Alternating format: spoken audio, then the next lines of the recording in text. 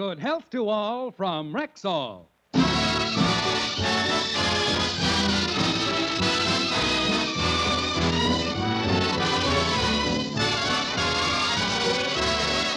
Yes, it's Sunday, time for the Phil Harris Alice Faye Show, presented by the makers of Rexall Drug Products and 10,000 independent Rexall family druggists. Good evening. This is your Rexall family druggist taking a little time from behind the prescription counter this Sunday evening to speak for all 10,000 of us. The 10,000 independent druggists who have added the word Rexall to our own store names. You can always tell us by the orange and blue Rexall sign on our windows. The sign means that we carry the 2,000 or more drug products made by the Rexall Drug Company. They range all the way from aspirin to penicillin, and they're as fine and pure and dependable as science can make them. We independent druggists recommend them to our customers because we know you can depend on any drug product that bears the name Rexall. Good health to all from Rexall.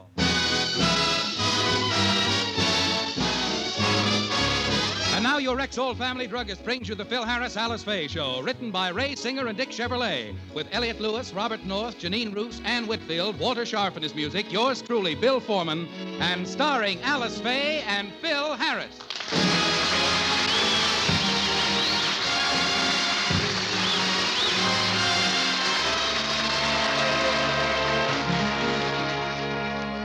This morning, while Phil was sleeping, Mr. Scott of the Rexall Company called and told Alice that he was going to drop in and see Phil about a matter of importance.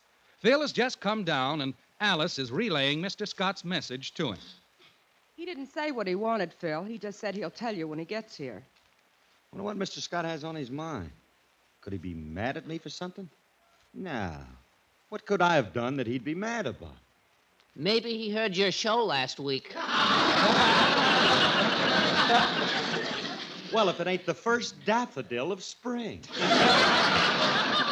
Little Petunia Head. Phil, do you think Willie could be right? Is it possible that the Rexall people are unhappy with the way you're doing the show? Unhappy with me? Oh, Ruby, relax. Everybody says I'm the hottest thing to hit the airwaves since Jessica Dragonette. Let me tell you something, Willie. Maybe you don't like me on the air, but plenty of people think I'm great. And if you don't believe me, ask anybody. Anybody at all. Like who? Like my two kids. Hey, girls, come in here a minute. If you want the truth, ask a child. They'll give it to you straight. What do you want, Daddy? Phyllis, I want to ask you a question, and I want you to give me an unbiased answer. Now, who do you think is the greatest performer on the radio? Mommy. Let's try it again, and this time put it on the box. Now, who do you think is the greatest? The greatest. Phil, stop waving that $5 bill under her nose. Phyllis takes after me. She has a strong mind, and money won't make her change it. Try me, Daddy. I take after Uncle Willie. I'll say anything for $5. Make it 5, 'cause 10 you ain't gonna get.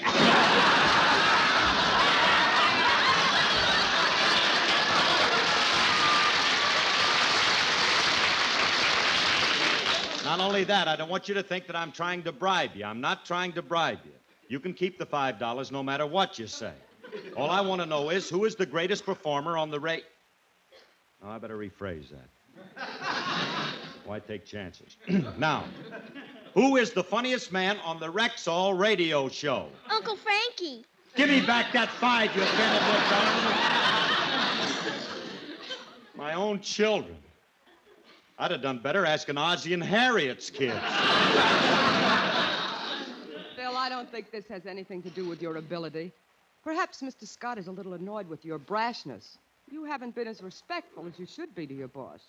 Well, maybe I have been too irrepressible. Maybe I... Uh-oh, that must be Mr. Scott. Well, if it's respect he wants, I'll pour it on. Oh, good morning, sir. I am your humble servant. Your wish is my command. Don't make me a mint julep, Jeeves. Oh, it's you, Frankie. Come on in. Mm-hmm. I thought you were Mr. Scott, the sponsor. If you're going to be nasty, I'll go out again. What's the sponsor coming over here for? I don't know. It's got me worried, too. You know, that Scott could be coming over here to fire me. If you don't know, why look at the black side of things? Maybe his coming over here has nothing to do with your job. Maybe it's a simple thing that has nothing to do with the show. Like what? Maybe he's in love with Alice and wants you to give her a divorce. Frankie, I'm in no mood for this time of morning. Let's be serious. Don't you realize that my job... Well, if that's Mr. Scott, why don't you bring him... Oh, hello, Frankie. Hello, Alice. Curly seems to be worried about his job, and I was cheering him up. Oh, Phil, you're being very silly. You're building things up in your own mind without knowing what it's about. Has it ever occurred to you that Mr. Scott might be happy with you on the show? Oh, Alice, you and your wild ideas. Well, it's not wild at all. Phil's doing a good job on the show. He's selling lots of Rexall products, and he's helped their business.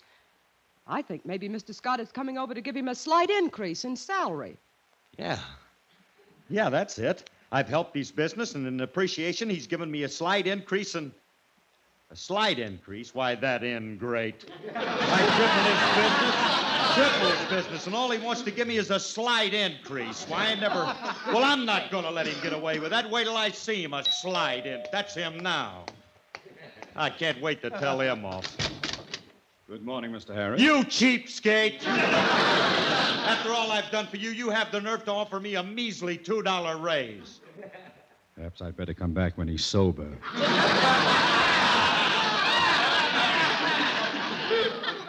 See you later, Harris. Oh, don't go, Mr. Scott. Please come in. Oh, very well, Mrs. Harris.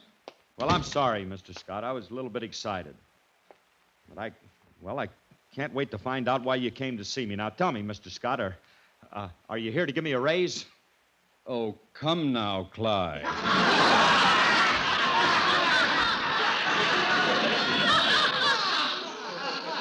Well, Mr. Scott, you're not here to fire me, are you? No, but when I get back to the office, I'll drop it in the suggestion box.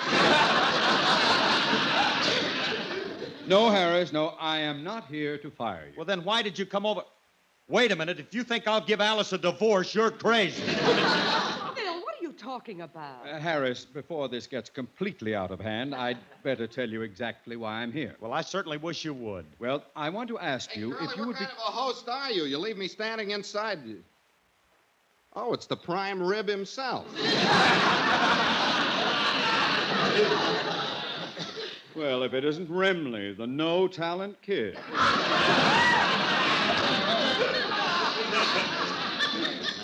That's a pretty nasty remark. So you've come over to fire my pal Curly, huh? Scotty, I'm not going to beat around the bush. I don't like you. I don't like you. I just said that. Don't be a copycat.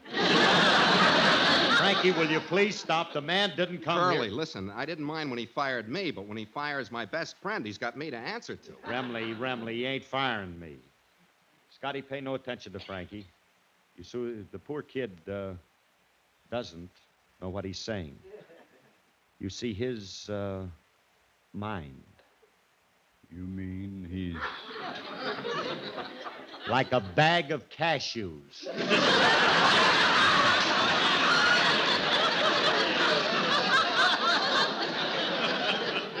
He's a psychiatric case. Caused by the fact that he hates his father. He hates his father? I should think it would be the other way around. Oh, I can't stand the suspense any longer. Mr. Scott, what did you come over to see Phil about? Well, it's like this. Well, Mr. Scott, sir. I'm glad to see you, sir. You're looking exceedingly well, sir. Willie, stop crawling toward him. William, what are you doing here? Aren't you supposed to be at your desk at the Rexall office? Well, I just dropped in to see my sister, sir. On our time? Naughty, naughty. Well, I was just leaving, sir. Goodbye, Mr. Scott. Goodbye, everybody. Goodbye, Willie. Good man, that William. He thinks of nothing but the company's interest. It's heartwarming. I think it's sickening. The way he fawns over you and Rexall. Remley, you work for Rexall, too, you know. It wouldn't hurt for you to have a little pride in our fine company of 10,000 independent druggists, those men who sell our 2,000 drug products and strive All to right, maintain... don't drag it out. I got pride in the company. Have you ever bought one of our drug products? No. Well, the least you can do is buy one of our drugs. What for? I'm not sick. What do you want me to do? Go out of my way to get a malady just so I can use your drug? Remley, I'm not asking you to go out of your way to get a malady. But if you have a chance at one, don't turn it down. Mr. Scott. Never mind, Frankie. Look, Mr. Scott, why did you come to see me? Well, it's about my daughter. Her school is giving a dance, and she's on the entertainment committee, and she insists that your band play for the dance. Is that all? Oh, gee. Oh, gee, that'll be an honor. Of all the bands to choose from, she picks mine. Tell me, why does she like my band so much? She's tone deaf.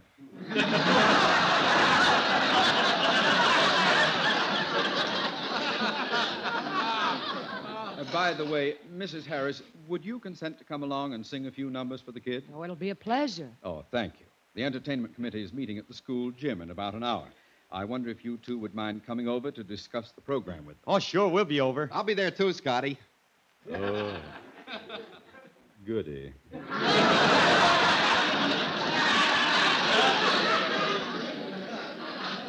Don't put yourself out, Remley. Ah, it's no trouble at all. I'll bring my guitar. Well, we could use your guitar. You want me to play, huh? No, but after the dance, they're having a weenie roast, and they'll need some wood to start the fire. I'll see you folks at the gym. Goodbye. Goodbye. I think I've been insulted. Phil, what do you think I ought to sing at the dance? What do you think the kids will like? They'll like anything you do, honey. Hey, how about the tune you were rehearsing today? You know, the one that goes... Da, ba, ba, da, da, da, da, da, da, You better let me do it, Pappy. Yeah, you can't stand that.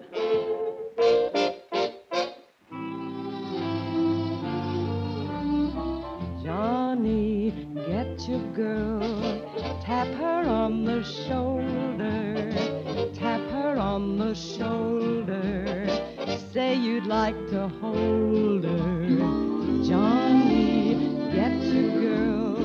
Walk her in the moonlight. If you've got no moonlight, talk about a June night. Don't wait for introductions. Don't be so formal. Just step right up and do the thing that's normal. Johnny, get your girl. Tap her on the shoulder. Get a little bolder. Give romance a whirl. Don't let another Johnny get your girl.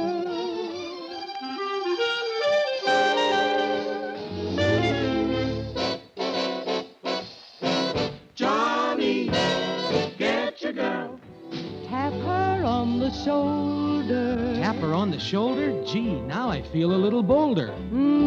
Say you'd like to hold her. Johnny, get your girl. You gotta walk her in the moonlight. Well, if the moon is out of view, what's a fella gonna do? Well, then you just talk about a June night. Don't wait for introductions. Don't be so formal. Just step right up and do the thing that's normal. Johnny, Johnny, Johnny, get your girl. Tap her on the shoulder. Get a little bolder. Give romance a whirl. Don't let another Johnny get your girl.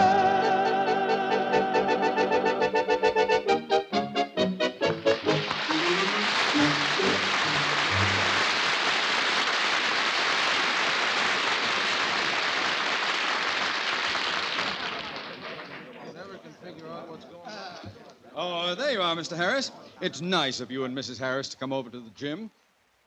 Remley couldn't make it, eh? Oh, no, he'll be here soon. He went home to get his guitar. Oh.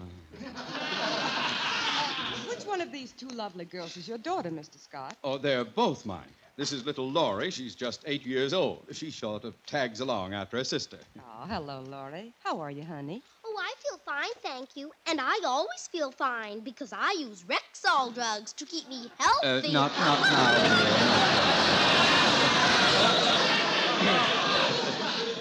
Daddy, introduce me. Oh, I'm sorry. Marjorie, I want you to meet Mr. and Mrs. Harris. Hello, Marjorie. How do you do, Mrs. Harris? Hi, Margie. Hello, Curly.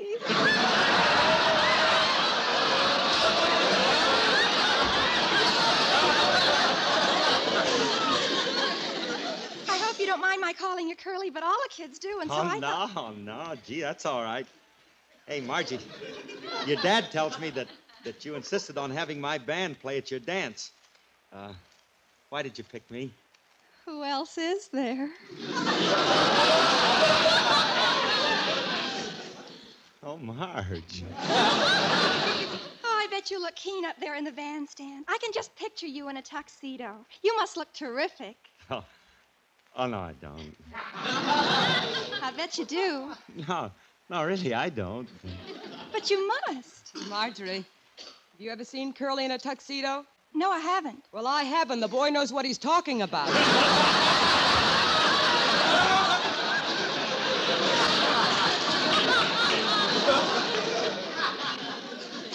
Alice, I don't think it's very nice of you to contradict Miss Scott. Mr. Harris, please pay no attention to Marjorie. She's only 16, and anything looks good to her.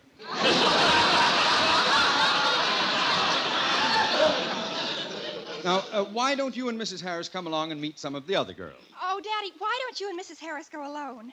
I want to discuss the dance with Mr. Harris. You go with Daddy, Laurie. Well, okay.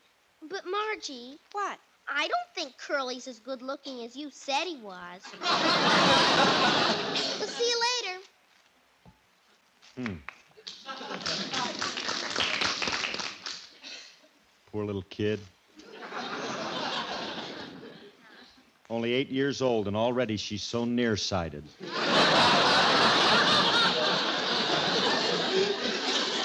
Well, Margie, what kind of music would you like at the dance? Now, we can give you a Dixieland, 4-beat, or how about a little bebop with a Lombardo float?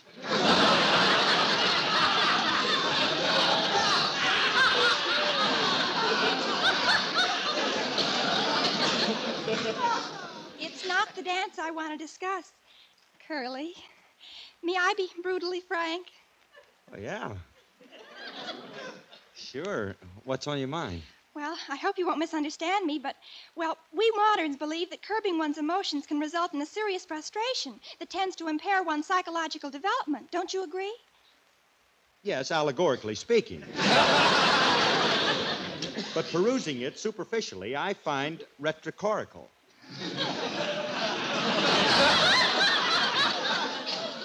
I love algebra, don't you?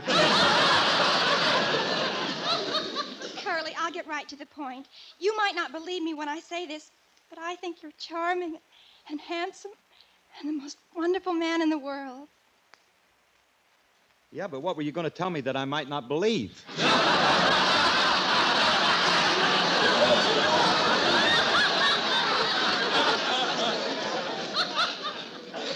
I know I have no right to say this, but I can't help myself. I'm in love with you.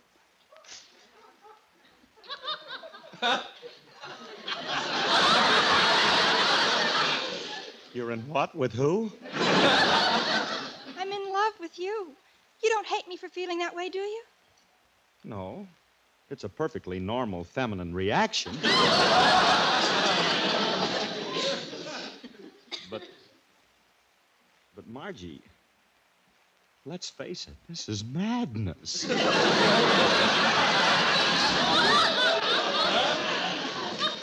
Oh, you're laughing at me. No, honey, I'm not. Honest, I'm not. But you're a little too late, kid. I've already been spoken for. Oh, look, Margie, you just got a schoolgirl crush. You'll get over it. I ain't saying you'll ever be the same again.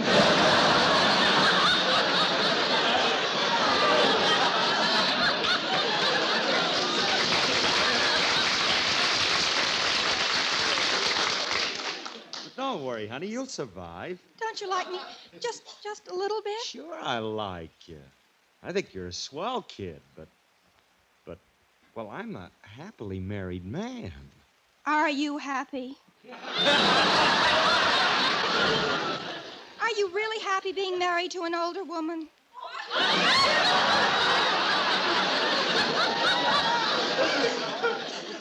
She's not that much older than I am.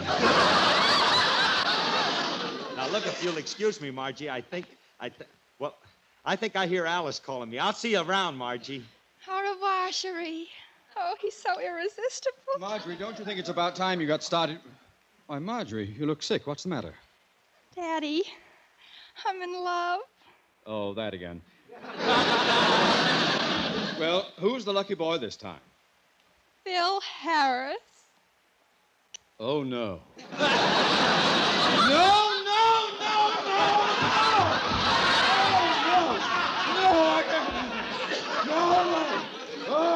Daddy! Daddy, get up off the floor. You're causing a scene. I won't stand for it. Harris! Harris! Marjorie, you run along. I'll take care of this. What's up, Scotty? What's all the excitement about? As if you didn't know, you old roue. My daughter just told me she's in love with you. Well, it ain't my fault. Besides, what you got to get excited about? She's just a schoolgirl with a crush. She'll forget about me tomorrow. I refuse to be tortured that long.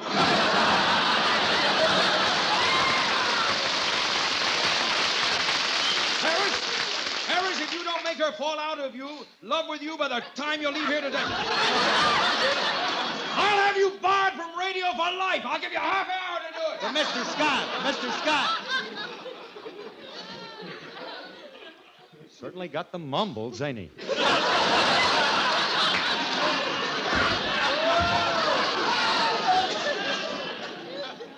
Oh, why couldn't I have been born homely?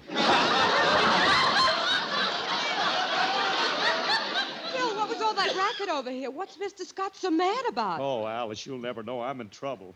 And I know you'll be sympathetic. Honey, Mr. Scott's daughter is in love with me. Oh, that poor girl. Never mind the poor girl. Just think of me.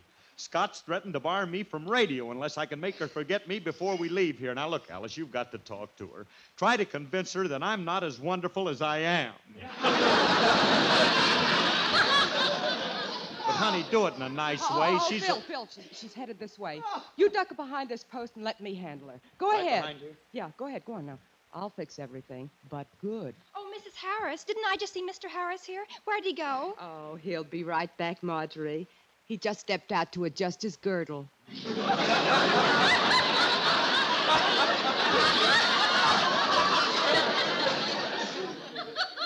girdle? Mm-hmm. Middle-aged spread. All men get a little paunchy when they reach the halfway mark. Halfway mark? My mother used to take me to see her pictures.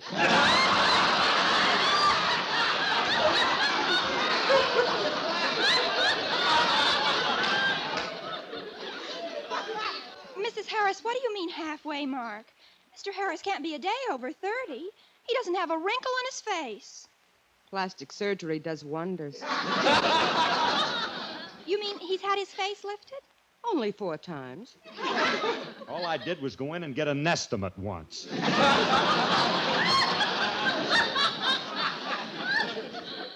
Mrs. Harris, did he really have his face lifted that much? Oh, yes. In fact, he overdid it. Last time he had to go back and have it lowered. You know, his nose was lifted so high, every time he sneezed, he blew his hat off.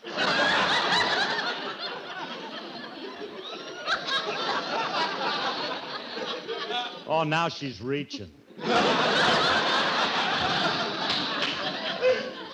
I don't believe you, Mrs. Harris.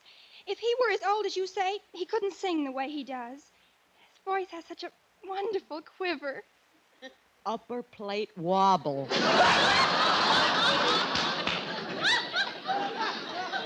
Upper plate, I got one lousy little bridge.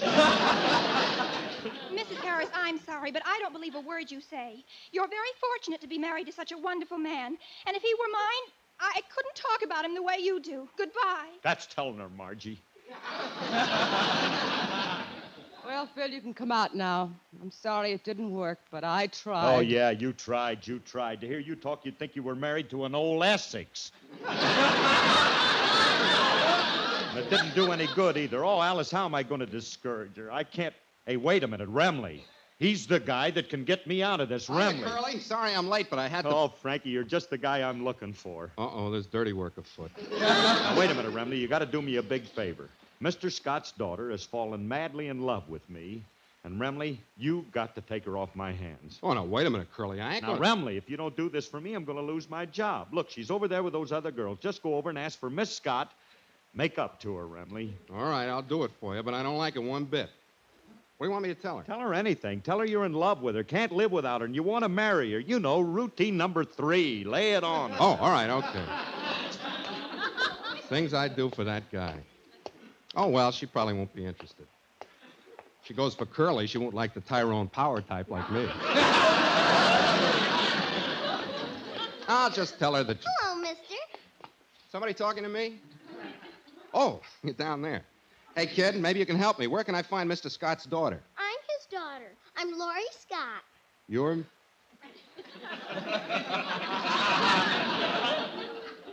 Ooh, I gotta have a talk with Curly.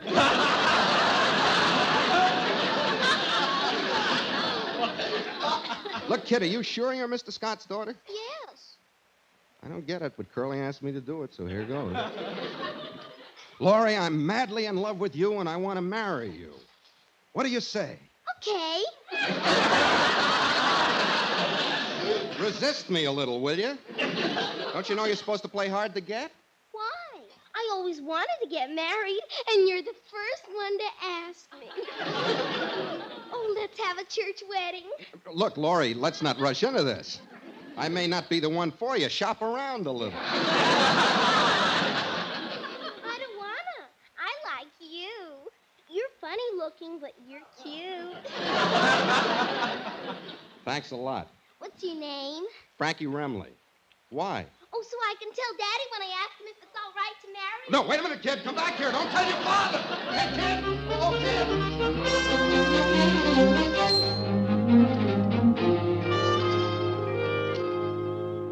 Marjorie, you've made me the happiest man in the world. You're sure you're no longer in love with Mr. Harris? Definitely not, Daddy. Mrs. Harris made me realize that he's pretty old. Why, by the time I'm 30, he'll be almost 90. Well, I'm glad you saw the light. Now I can face the world again. What a relief. Daddy, can I talk to you? Yes, Laurie, what is it, dear? Daddy, I'm in love. Well, you're a little too young to... Wait a minute. Laurie, please.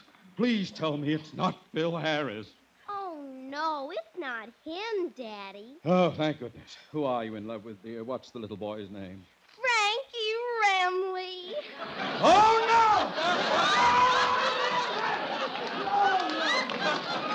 Daddy, come back here. Don't throw yourself through the window.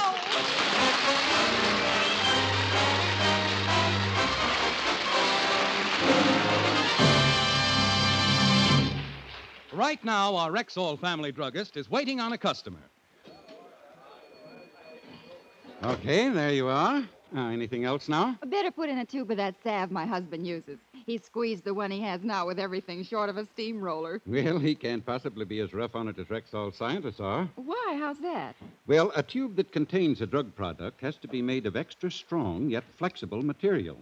It's got to be able to take bending and rolling and squeezing without cracking open.